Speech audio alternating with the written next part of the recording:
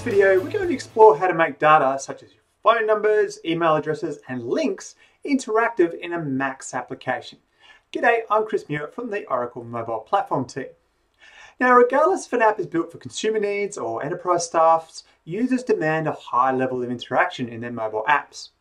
It's not good enough to just show data as text. If you display an email address, users want to be able to tap on that address and open the mobile's email app ready to go. If you have a mobile number, again, users want to be able to tap on that number and ring the number straight away from the mobile device. And if you display a URL or a URI to a website, tapping on the URL should open the mobile's browser so the user can view the website. As such, I'd like to quickly demonstrate how to set up these three various scenarios in an Oracle Mobile Application Accelerator app. Before looking at Macs, we need to quickly look at the business object that will deliver the email, mobile, and URL addresses for our Macs app to use from an MCS API. So, in this MCS API, you can see I return a list of employees.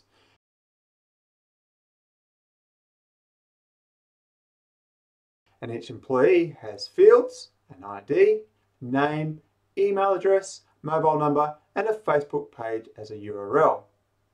It's this data we'll use in our Macs app.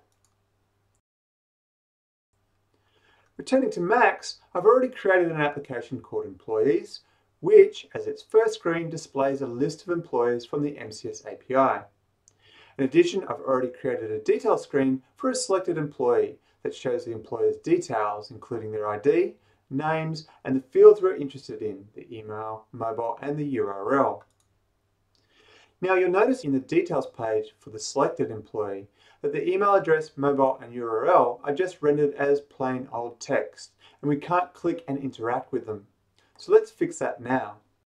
For the details page, if we select the email address, then visit the properties palette, we can then change the field type to an email address rather than plain text. In a similar fashion for the mobile number, we can change its field type to a phone number.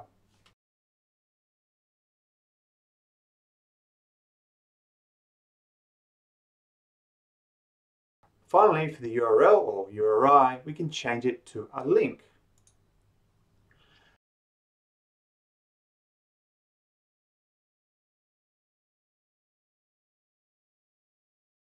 So what I've done here is download the app to my iPhone, and now I'm recording the screen for you to see what actually really happens on a real device.